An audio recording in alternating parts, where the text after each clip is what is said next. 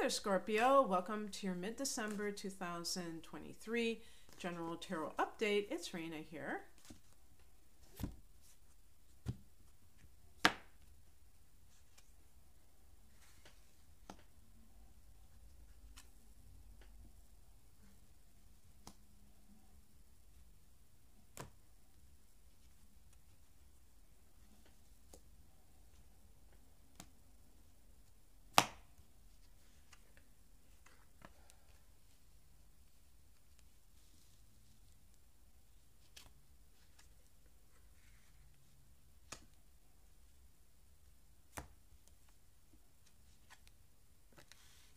I'll pick an additional card. Wow. I was just going to mention, I just did your fellow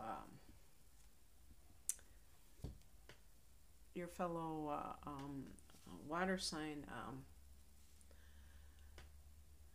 Cancer, and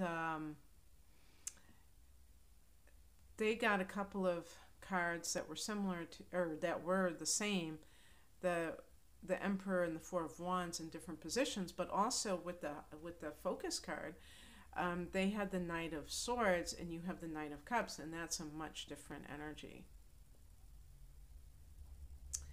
So yeah, I can read this as relationship as well as career matters. The heart of the matter is the Knight of Cups. This is a card of an offer of love or an offer from the heart. So somebody's presenting, just the body language of that cup, which represents the water element. Somebody's presenting you something that has emotions attached to it. This can be a person who is very romantic, an artistic individual who may come into your life romantically, but also if you're an artist too, maybe you're collaborating, or maybe, like on some kind of a passion project, because I even have in the past position, I even have the Ace of Wands, which can be some initiation of something very much about you personally, so it's very individual to you, but also very exciting, very inspiring and energizing. This is like a whole new thing. And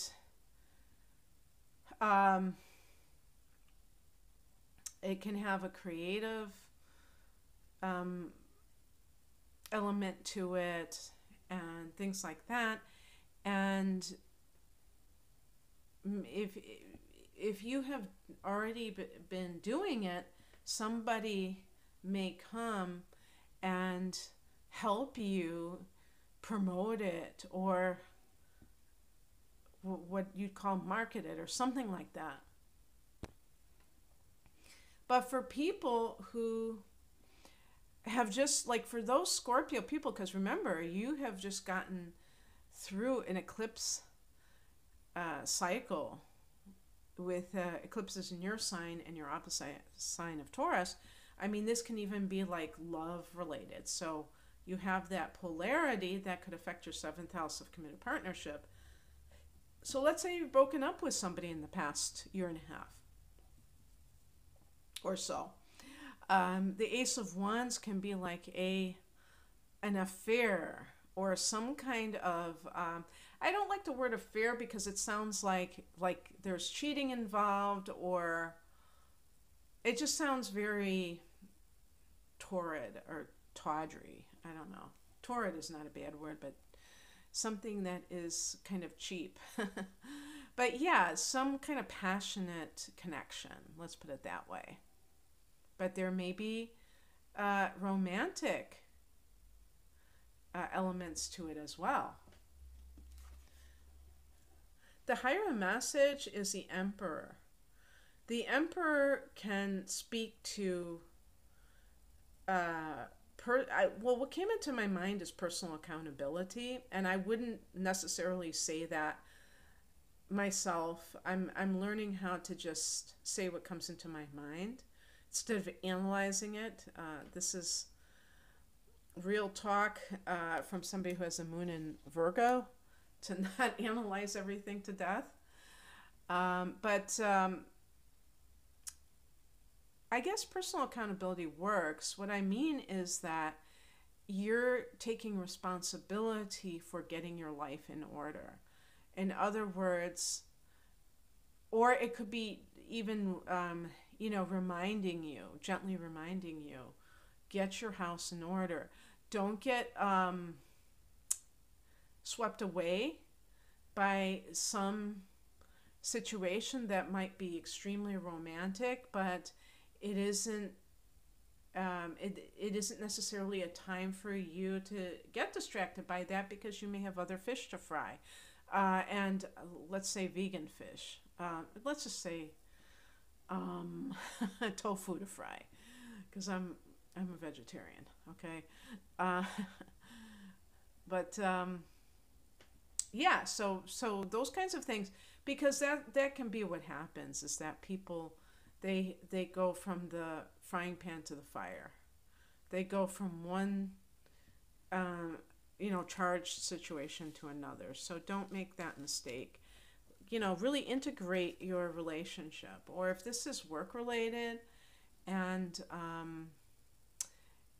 maybe you have started your own business, like a side hustle or some kind of a business, and maybe you've had some kind of offer from some entity. The Emperor is really asking you to get organized about it, because you want to make sure. I mean, even this card too can speak to this. This is in the challenge position. So you may get multiple offers for whatever is going on. And, and by the way, the fifth house can be the business that you own, and you have, this card is connected to Neptune, and actually you have Neptune in that house.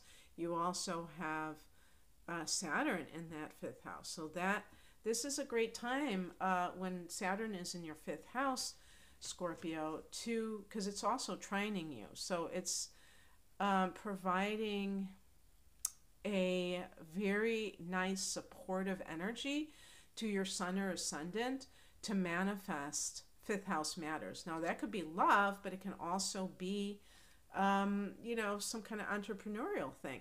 And the Seven of Cups is connected to Neptune because it can indicate confusion or wishful thinking. The idea that, you have these offers. I'm glad that in this deck they don't have them all be like reptilian creatures. They have you see some that are very nice. They got roses, and then they have like a tornado. But you don't necessarily know in a snake. You don't know from the outside. They might look really nice from the outside, these offers, these situations, but you have to keep your cool. But the Emperor is also asking you to,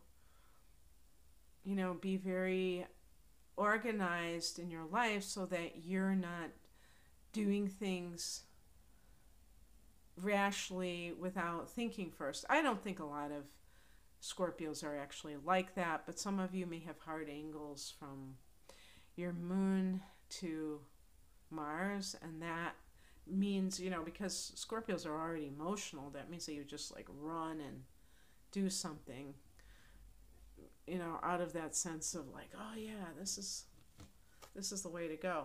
What's coming in is the Queen of Cups. This is a very psychic card. This is connected to, this is mother energy, creativity. This is great for artists. I think of this card as the minor arcana version of the three of the Empress card in a lot of ways. Creativity and motherhood. So it's very interesting because that card really speaks to the intuition, being very psychic. And maybe that Knight of Cups offer has to do with a healing arts business or position in their business. Well, look at the outcome, the Devil card. And same thing applies to any kind of fling, romantic situation is that you may be tied, almost chained to a job or to a relationship because of monetary concerns or because of lust. And while in some cases it might be a practical necessity, at least the person needs to acknowledge that they're doing something that they really don't want to be doing because they need the money, or because, you know what I mean, or because they find themselves like addicted to that person sexually.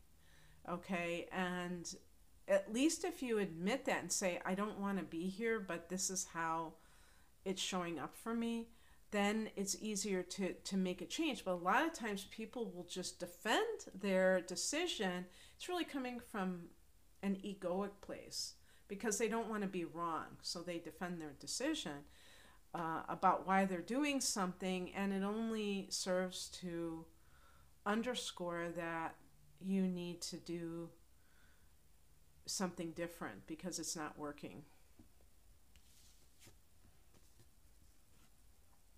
So I picked a clarification card. I got the Four of Wands. This is a card of a happy home, a new home. And really, ultimately, and I'd even say like a happy family, really, ultimately, love is about feeling, to me, it's about feeling safe. It's about feeling comfortable with somebody. You can have all the money in the world, or somebody can be wealthy that you get involved with, and if they are cold or abusive, and you could say that being cold is a form of being abusive, then you're going to not feel safe. You're not going to feel comfortable in their presence. And it's like, so what are you going to do with the money? You're going to just go blow it on things that will make you feel emptier and emptier. So building a life with someone, sharing a space where you feel like joyous. The wands are related to fire, and there's that passion there, which means that a person isn't dreading going home every day. So that, to me, is the ultimate goal. But the devil can kind of really get somebody under their spell. Okay, that's what I have for you, Scorpio. I hope that this resonated. If you would like a private reading, I'm promoting my astrological readings. I'm primarily an astrologer. And I have some package deals, like my deep dive reading, an hour of natal chart analysis, an hour of transits for a special price, $85.85 US dollars for over 2 hours, or at least 2 hours. I say over because a lot of times I have been going over, but I probably should, shut my mouth more. But anyway, and then I have like standalone readings for different areas of life, like love and career and things like that. The link is below for more information. I'm at RainaMoonAstrology.com. Thank you for watching. Bye.